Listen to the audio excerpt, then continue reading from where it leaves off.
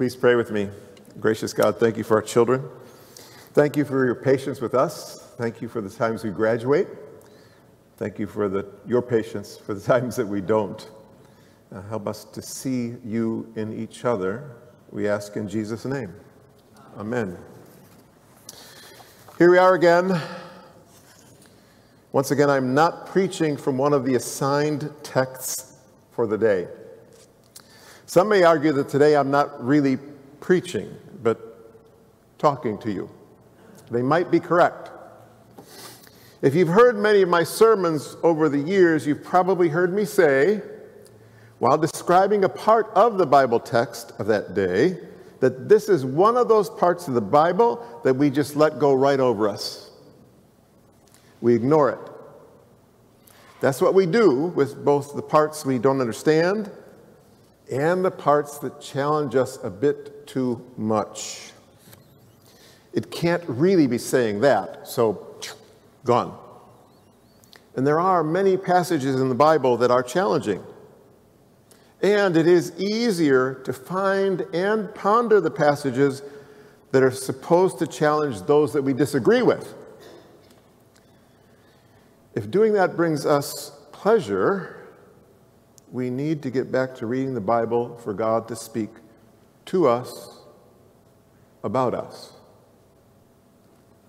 Blessed Lord, who caused all holy scriptures to be written for our learning, grant us so to hear them, read, mark, learn, and inwardly digest them, that we may embrace and ever hold fast the blessed hope of everlasting life, which you have given us in our Savior Jesus Christ, who lives and reigns with you in the Holy Spirit, one God, forever and ever. Amen. This is one of the collects, which is a cool word for opening prayer, by the way, that is in our prayer book. It comes up for us right before Advent every year. The Bible, or scripture reading, is my focus for today. I want to commend it to you. You may have heard the phrase, Bible church. It's usually used in the context of a conversation where it is being established that my church is better, more spiritual, more right than your church. It can also mean that I'm more connected to God than you because I attend a Bible church. In some folks' estimation, the Episcopal Church is not a Bible church. And some evangelical churches are. The church does have lots of code words that insiders understand better than guests and newcomers. And sometimes insiders argue about these things, and I apologize to guests and newcomers on behalf of the entire church, because this is unfortunate. But families do their laundry. We think we don't do it out in public, but we do. And it can take time for a person to become comfortable as a member of a church or group, learning the things that some think are important. But there are some things that should not be received in any church or group.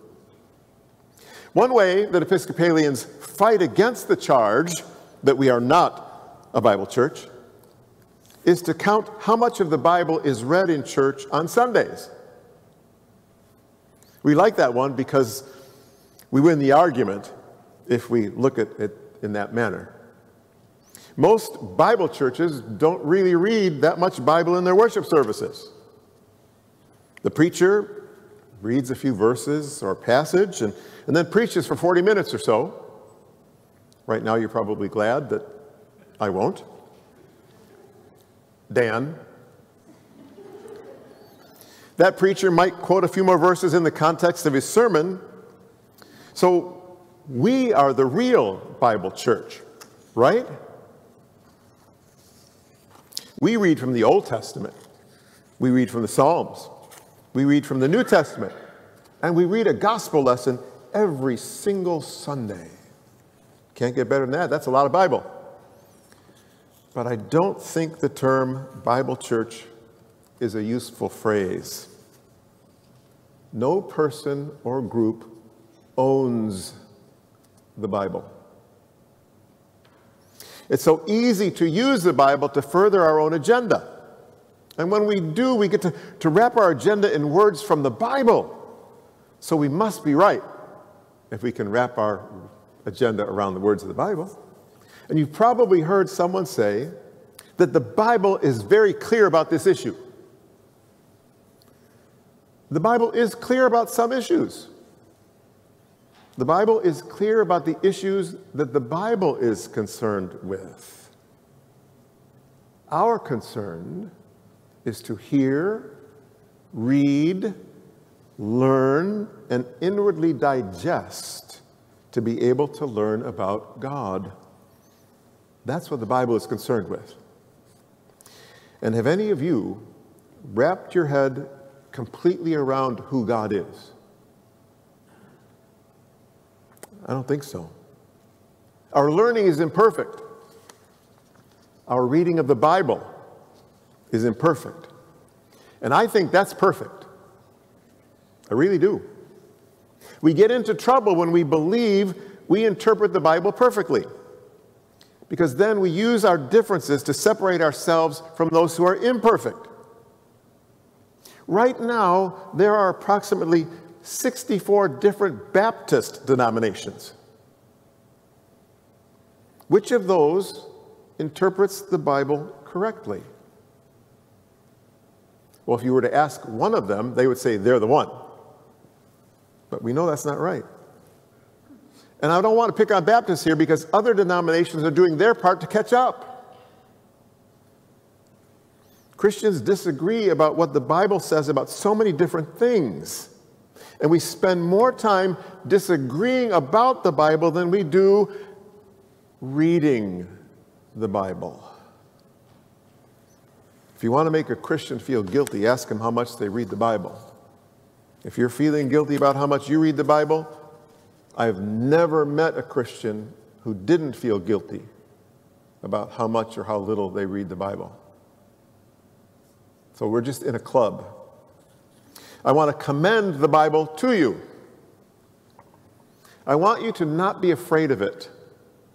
That's not what it's for. The Bible isn't concerned with you being afraid. The Bible wants you in. If you've been insulted before about how you interpret the Bible, I want you to let it go. If you disagree with what the Bible says, I know this is weird to say it, but that's okay. Keep reading. If it's hard to understand, that's okay. Keep reading. If someone has used the Bible against you, that's not okay. But keep reading. It will probably encourage you to forgive. And reading the Bible will be good for you. If you've given up reading the Bible and you feel far from God, I want you to remember a story. It's called The Prodigal Son. You probably know that story. And what does the father do when the son begins to think about coming home, and even before? He's always watching. And when he sees a glimpse, he comes running. That's who God is. But I really want to talk with you about our digestion. Our prayer today encourages us to inwardly digest. Digestion is not a light switch. I read the Bible this morning and now I get it.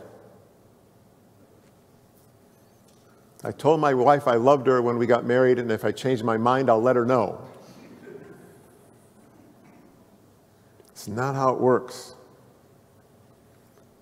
We're in trouble if we live like we believe that we know all that we need to know about God already.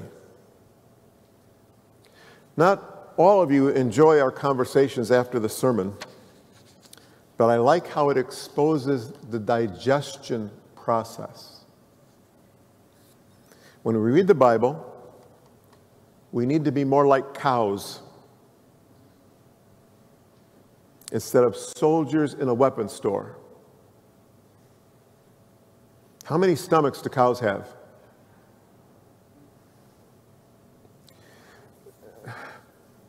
The easy answer is 4, but you know people even argue about that.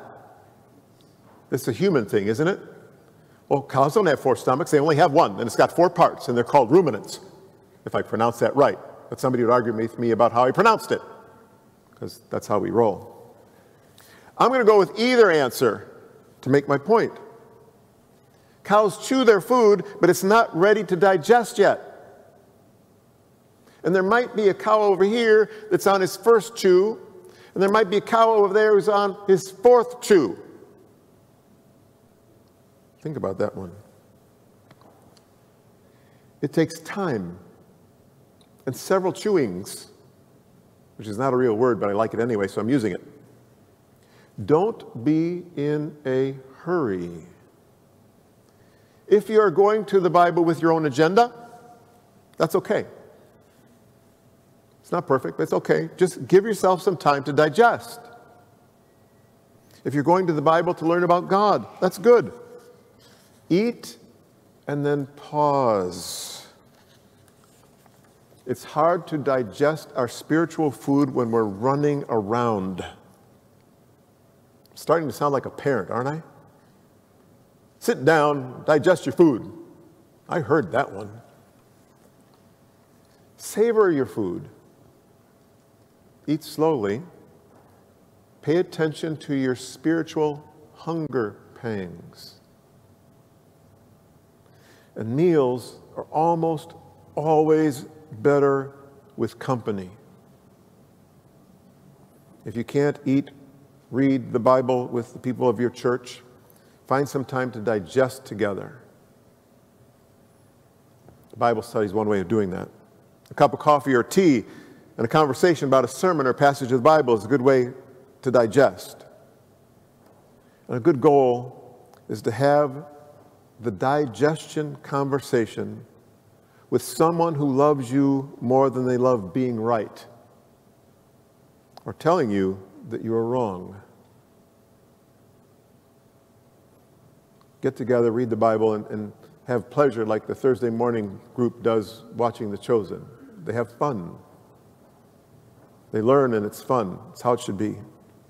The more you read the Bible, the better you will get at it. Kind of like the more you're in a relationship, the more you know the people and the persons. You'll learn more and more. And as you do, as you learn more and more, be gentle with those who are younger in their reading, who are only on their first chew while you're on your 4th. Give them time to chew their food.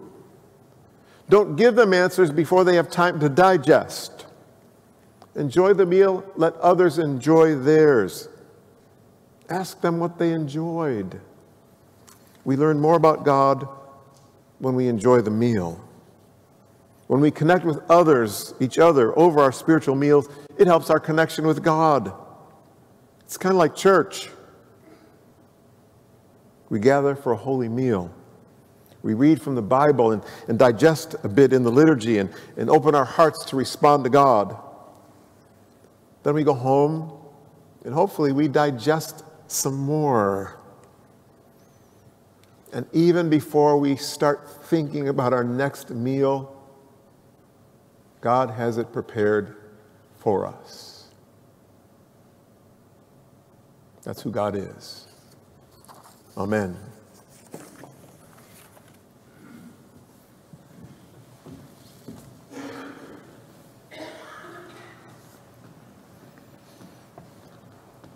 When he smiles like that, I know something's coming. We already had a comment, and it's fantastic because I learned something. From the name of a cow's, like one of the parts of the cow's stomach or one of their stomachs, depending on where you land on that argument, it's the word rumen, from where we get the word ruminate. Ruminate. Come on. Right? Mm-hmm. Yeah. And I'm still struck that it takes time. We want things instantly. Yeah. Because we want to use it and not incorporate it. So one of the questions I had when you were talking about like not rushing, not hurrying, and I'm just going to bluntly ask you the question, what do you think this is? Where do you think it comes from?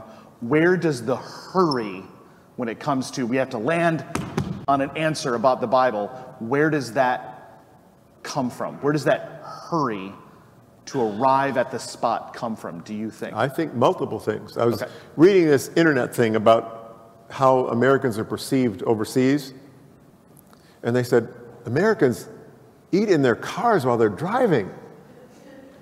I went, uh-oh. and they drink coffee while they're moving. They don't sit down and drink their coffee. I went, uh-oh. Because we all want a to-go cup, don't we? And I think part of it is fear. I think we are really afraid of intimacy. We want it more than anything else, but we're afraid of it. We're afraid of intimacy with God, and we're afraid of intimacy with others. So we pop in for our Sunday morning, have our dose, and then go away, and we're safe again. And there's nothing in Scripture that encourages that. So I think we're afraid. And the longer we sit with God and are quiet with God, I promise you, you see God and you see yourself. And sometimes we're ready for that, and sometimes we're ready for that not. So that's where I go with that question. So I think sometimes too we're uncomfortable with relationships because we can't control them. You know, if I need to have a conversation with you and I might lose, I might, you know, you may not agree to my point, which I think is right. I think you really need to have an actual conversation and an actual relationship in order to work through that. And it's something that I think people aren't comfortable with.